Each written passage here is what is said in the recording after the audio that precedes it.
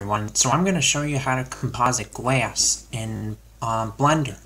So normally, as you may know, you have an object here, and it is actually impossible normally to get glass, objects behind glass. You can't get them in the compositor, and as you see, if I press render here, we have Suzanne, and if I zoom in you could see it better. And I got a glass plane in front of Suzanne, and what we're going to do is in the compositor we're going to see how we can change the color of Suzanne. And normally there's crypto matte, which is basically a way to select objects in Blender in the compositor, and you can use it as a mask to select that object, and then you can change properties about that object such as the colors. You can color balance just that object, but the problem is you can't do it with something behind glass. In a two-dimensional compositor like the one Blender has, it is impossible normally to grab an object that is behind glass and where the camera's in front. So a two-dimensional compositor normally cannot handle refractions. And it also cannot handle objects behind volumes, for example. But I want to show you that there is a way to get around this limitation. And no, this is not deep compositing. This is another workaround.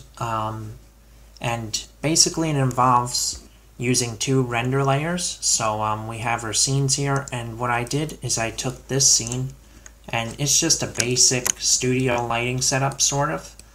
So I got Suzanne here, I got the glass in front, and I subdivided a bit. I added some edge loops, and this is just a plane with two lights set up. So what I did is I just simply clicked this icon here, or no, this icon here. I clicked on full copy, and then I got a second scene, but now you can see it's different. So I'm going to go into solid view, and all I did is I deleted the plane on the floor. That was this plane. I deleted that, and all I did is I went down to the world options, turned off the strength for the worlds because we don't want any lighting, and then I gave Suzanne a new material of just a standard emission shader, so it looks like this. So that's my second render layer, my second scene. And then for the first scene, I gave Suzanne a principled shader. So the reason we're doing this is because we're basically going to say, okay, so we're going to render this one first, or first scene. And if I go into camera view, you can see with the preview, we'll get this. And that's just a standard principled shader, nothing special about it. So it's just a principled shader.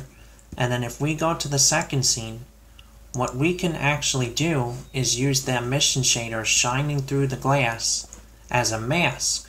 So we can grab all these areas that are lighter, and we can recolor that in the compositor and then apply it to the previous render layer, which would be here, and that will have Suzanne and we'll have all the refractions calculated.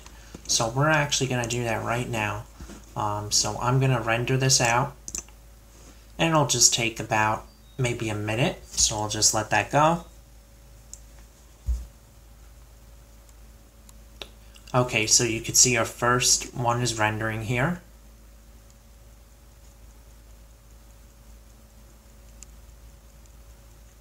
And I probably used a sample count that was a little high, so it may take a little bit longer, but that's okay.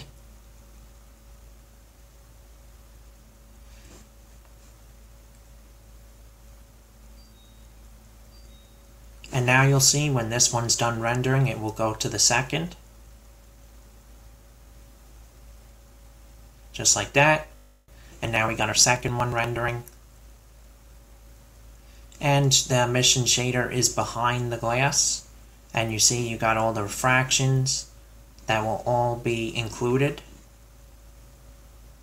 And yeah, so what I did is I'm going to go to the compositor and I'm going to just show you how I did that. So all I did is I took the second layer, and that's this one, the emission shader, and all I did was use that as a factor for where to change the color. So for example, let me better explain this. So I got this render layer here. If I have node wrangler enabled, so let me make sure. Yeah, you'll want to enable this. It really speeds up your workflow. So what I do is I Control Shift and click to preview a node. And if I zoom in here using Alt V on the keyboard, you see we got the emission shader, and if you look very closely, you see that Suzanne does cast some refractions around the edge, and this will all be taken into account. So that will be used as a factor to the white colors will be used as a factor to mix in this new color that you add. So let's say we want to make Suzanne like blue. You can easily do that, and you could change anything about it. You can even make it dark, and it will still be lit like the principal setup, so it will still be using like the proper shader, but all you're doing is just changing the color. And yeah, this is a really easy way to change the color of an object behind glass. You can even do more advanced things, such as use that mask to maybe add color balance. So for example, if I add like a color balance and I just use the mask, so let's say I add like a mix shader, and then I use this, and I add in the image, and then actually I'm going to use the one that I colored, so I'm going to use like this one, and then I use the color balance. What you're going to notice is if I plug this into the factor of that mix shader also, you're going to see that if I change the color balance, it will only adjust